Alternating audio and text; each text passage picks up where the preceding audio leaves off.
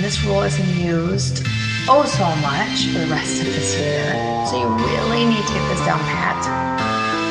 It's called the chain rule.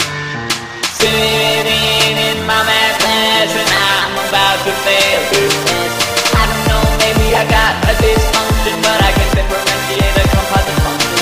All you gotta do is learn the chain rule. That's all you gotta do. All you gotta do is learn the chain rule. That's all you gotta do.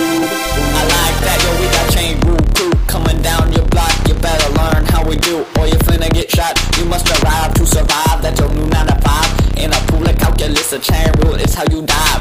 Take that inner function, make that bad boy you. Derive the outside, that's how we do. Find the u and multiply. Put you back in with a quick zip slide.